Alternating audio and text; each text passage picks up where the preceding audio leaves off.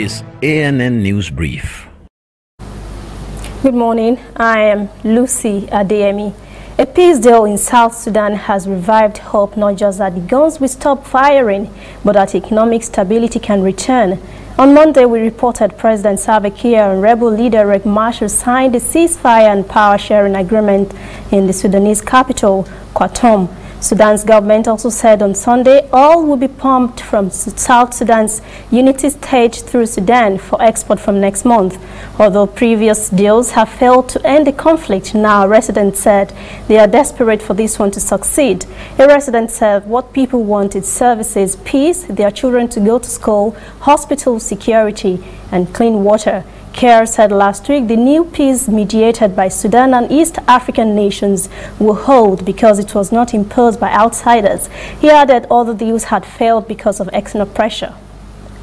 At least 3 Burundian soldiers were killed and 5 others injured in an attack outside of the capital, Bujumbura, over the weekend. Police and media sources said on Monday a truck with about a dozen soldiers on board was ambushed by an unidentified armed group while on their way to an army position in Rukoko. 3 soldiers were killed on the spot and 5 others were injured. The region lies alongside the swampy area of the border of Democratic Republic of Congo, where Hutu National Forces of Liberation rebels are known to be active. We'll be back after this short break.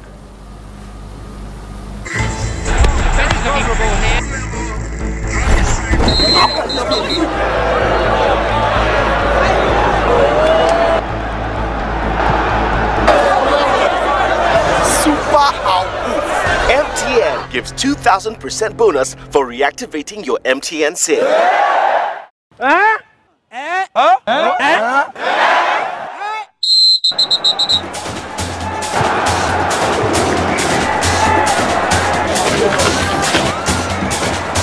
That's right.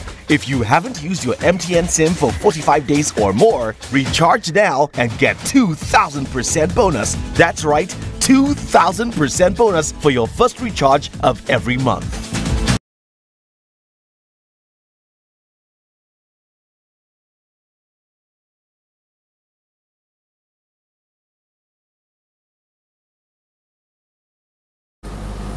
Health officials have said they will begin administering an experimental vaccine following the new Ebola outbreak last week. The drug was previously successful in containing an outbreak in the northwest of the country.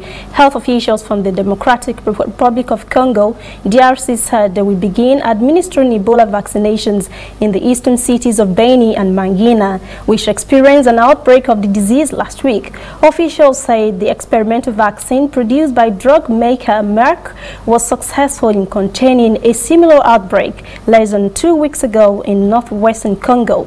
So far, 13 cases have been confirmed and 3 deaths registered.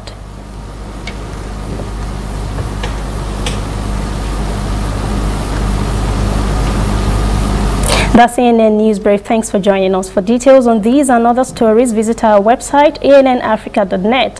Also join the conversation on Facebook, facebook.com/ANN Africa TV, Instagram and Twitter at ANN Africa TV.